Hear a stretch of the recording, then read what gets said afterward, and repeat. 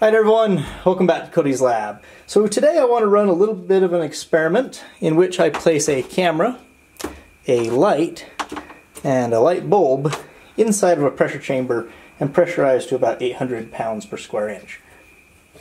So I've got CO2 here, which I'll be using for the pressurization, and a little pressure vessel that I made a few years ago, which I have tested with this kind of thing many times. People love commenting on that. So anyway, I'm just going to set this all up, turn the camera on, stick it in there, and pressurize, and see what happens. Okay.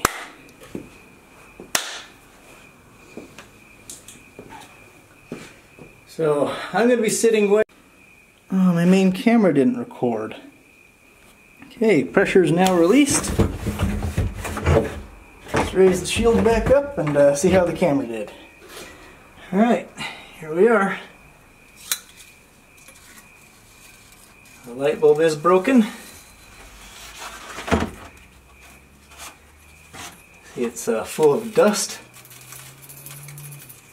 That's kind of interesting. Our little LED light stayed on. Let's see how the camera did. So give me a little flashing red light. So that tells me it might have killed it. That's interesting. It like blew out from the inside. A little stem exploded. Hi everyone, Future Cody here. So the camera that I'm holding, like I mentioned, it stopped recording, and the reason was the battery went dead and I didn't notice until after the first experiment was done. The camera inside the chamber also stopped recording, but it only stopped recording once I started to release the pressure. And I'll insert some clips of that here. Keep in mind that the light is red because of the color of the lighting I was using, and the audio was incredibly loud. I've turned it down by 20 decibels in my software, but just in case, you might want to pull your headphones out until you know how loud it is. So here's the clips the camera recorded.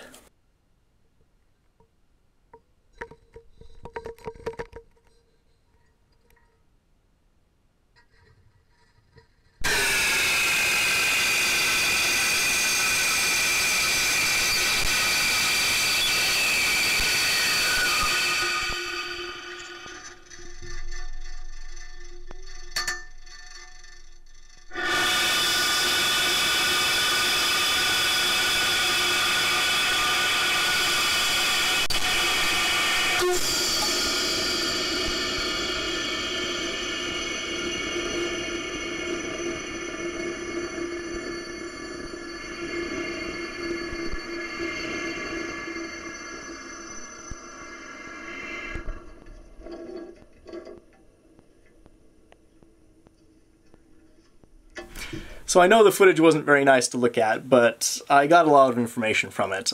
One thing that I thought was fascinating to watch was as the pressure increased, it caused like a miraging effect as the carbon dioxide became denser and it started refracting the light around in funny ways. And also the camera went very much out of focus.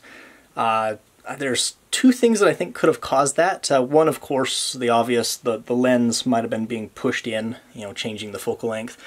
Or alternatively, which I think might actually have happened, is the index of refraction of the atmosphere got so high that the lens basically stopped functioning as a lens. So I think that was interesting. So I'm going to set it in for round 2.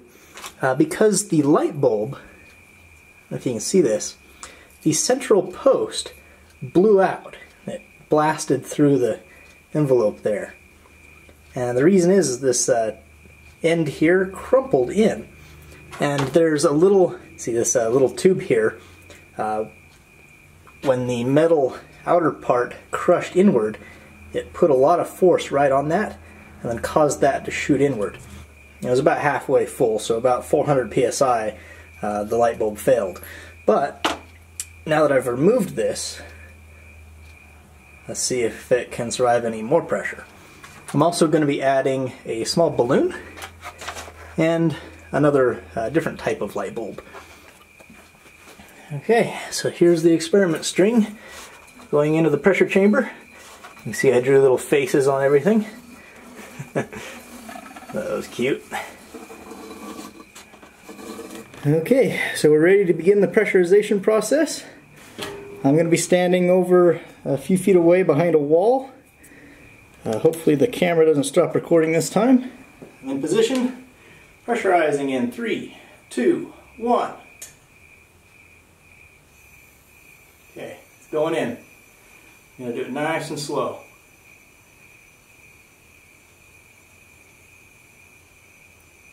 Oh, something exploded. Or imploded. That was pretty quick. So I guess the idea to remove the metal shroud didn't work. Okay, we're fully pressurized, but it didn't survive the full 800 psi. I've also noticed that I didn't hear two pops, so the one light bulb, it seems, might have survived. Okay, so I don't want to go anywhere near this thing while it's pressurized, so I'm going to stay over here. I'm going to depressurize it from this end. So just undo this valve.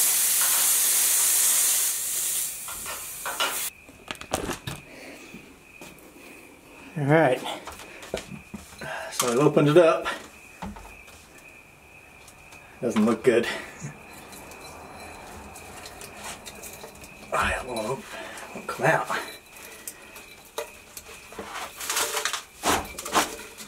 There we go.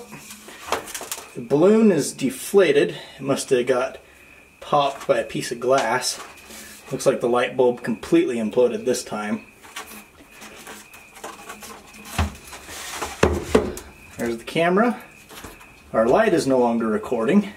Or our light is no longer on.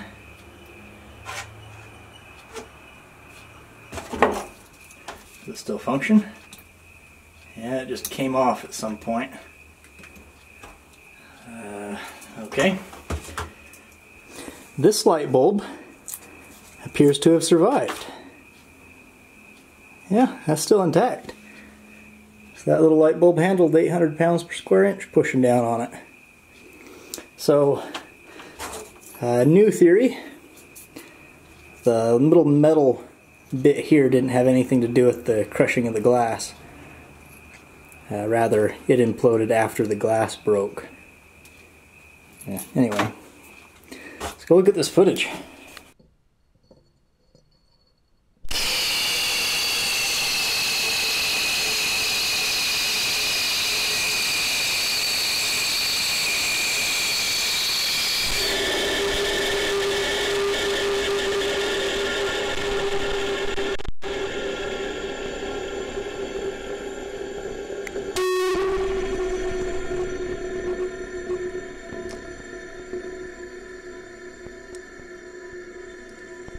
So it looks to me like during the last test, when the light bulb imploded, the shock was enough to rattle the light and probably disconnect the battery. So the image went dark. Alright, Future Cody here again. So the little camera, which is just a cheap little thing I bought off eBay, did actually survive the experiments. I did, once again, on the second test, stop recording during the depressurization step, but it still survived and still records. However, the camera is obviously very damaged. However, I did get that camera fully expecting to destroy it. You know, I figured destroy the $20 camera rather than the $200 GoPro. Overall, I think I learned quite a bit from this experiment, and I will be applying this to another video later on, which will hopefully be of a higher quality and more easy to watch. So, hope you enjoyed this anyway. I'll see you next time.